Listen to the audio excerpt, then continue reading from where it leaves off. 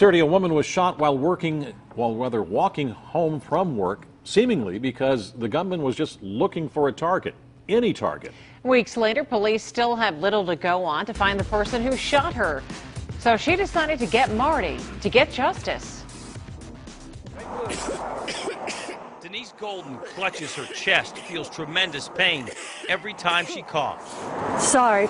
And apologizes for it. Wait a minute, honey. I gotta catch my breath.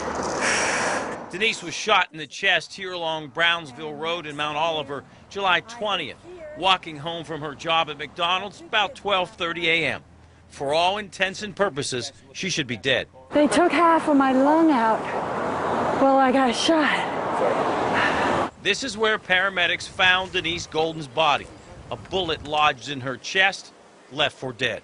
They said you died. What does that mean? I literally flatlined twice. She was in a coma for weeks, her recovery described as miraculous. Her mission now, find the men who shot her for no reason. They just wanted to shoot me and leave me for dead. She knows this because she had a full paycheck on her. Shooter didn't take a dime. Not for a nickel.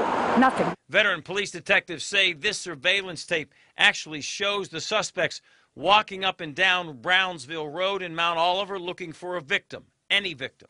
Stalking, hunting, those are great words. Detectives disgusted by this shooting. She is truly an innocent victim. They basically just got her attention and shot her right in the chest. For sport. It very well could be. Just for their own entertainment, possibly. Police have no suspects. Put this video on Crime Stoppers, offered up to a $1,000 reward. No luck. That's when they came to us. We have to thank you for being able to raise $5,000. Police convinced the money will deliver suspects. In the past, when we offered thousands of dollars for information, people seem to come forward. Here at the Mount Oliver McDonald's where Denise worked, franchise owner Michelle Rice was happy to donate $1,000 to the reward fund.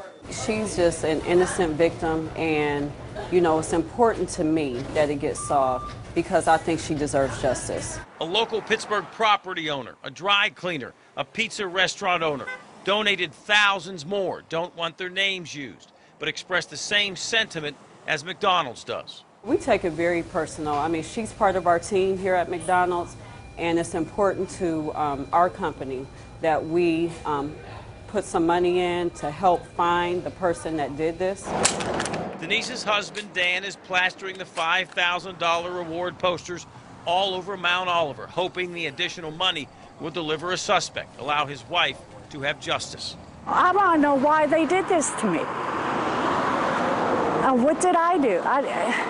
Nothing. I never do nothing other than walk home. And I always say hi to everybody.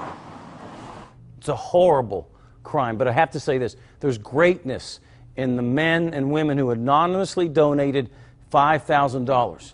So right now there's a $5,000 reward for information leading to the arrest of suspects in the shooting July 20th on Brownsville Road. As police say, folks know who did this. The suspects are described as black males in their teens, early 20s. If you do know, please call police at 412-323-7161.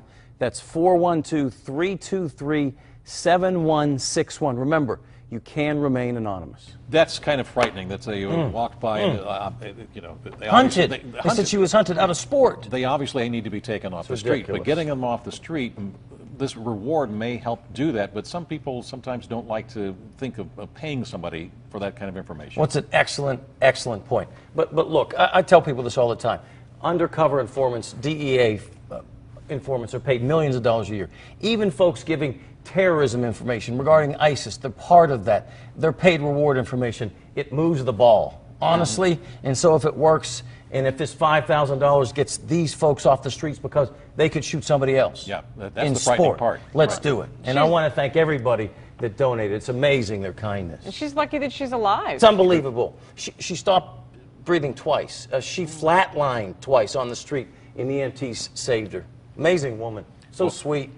Hopefully this money will get somebody to talk and find out who these guys And we'll have that surveillance video up on our website, so in case you want to take a closer look and take another look at it, you can go to kdka.com. And if you have a problem, you would like some help from Marty, email getmarty@kdka.com or give us a call, 412-575-2245. 4444.